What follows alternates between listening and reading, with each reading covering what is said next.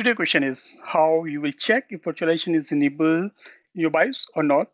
So I'm showing you two ways quickly. First is command prompt. So press Windows and R, type CMD, hit enter, type SystemInfo, hit enter.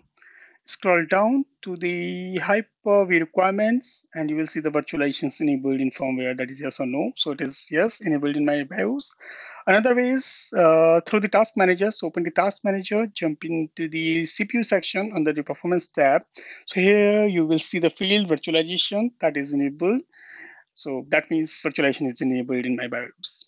So hope you learned how to quickly check virtualization is enabled or disabled in your BIOS. And if you learned something today, please hit like, comment, and subscribe. Thanks, enjoy. Have a great day. Bye bye.